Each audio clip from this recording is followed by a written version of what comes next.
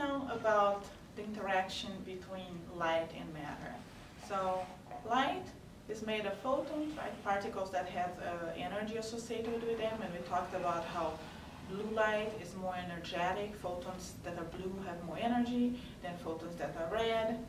Now, if you think about an atom, let's think about the simplest atom there is, an atom of hydrogen. It's simply a proton and an electron orbiting that proton. So I'm going to pretend that I'm an electron living in an atom of hydrogen. So I'm the only electron in there. So I'm the electron, and there is a proton in there that you can't see. And at this moment here, I'm in ground state. Which means that I have the least amount of energy that I can possibly have. So that's the minimum amount of energy. Here's the ground state. Now,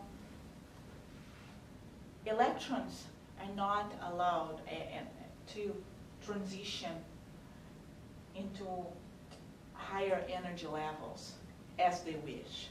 There are only certain transition levels that are allowed, and that's what we want to demonstrate here, okay? So I can't go from this ground state to here or to here. I need to go into certain very specific energy levels. So either I am an electron here at the ground state, or I am an electron here at this state, and at this point, and right now I have this amount of energy. You know, I need to have more energy to be here, more energy than I had there. So equivalent of a green photon, or up there in the blue. But I can't be in between. So let's do this. Here I am on ground state, lowest energy level of all, and I got a green photon. I can get excited with the green photon, and I can get to the green energy level. Here I am excited with the green energy level, and what I can do with it? Well, I'll be here in this excited level for a little bit, but then I'll just get rid of it, remit it. And if I do that, then I don't have that energy anymore. I have to come back to my ground state. So here I am, no energy again. All right? And then I got another green. Oops. So back there, here I am, all excited again, all excited again. Let's see what's going to come my way now. Ooh, don't like yellow. There's nothing I do with yellow photons. Oh, no, orange doesn't work for me. I have nothing to do with orange photons. I'll just go back to my ground state. I emitted my green photon. Here I am back at my ground state. Let's see what comes my way. I got a blue photon now. Okay, so this is even higher energy, more energy than the green. So here I am at this high energy level with this amount of energy, equivalent of a blue photon. And what can I do with it? Well, I'll go back to my ground state.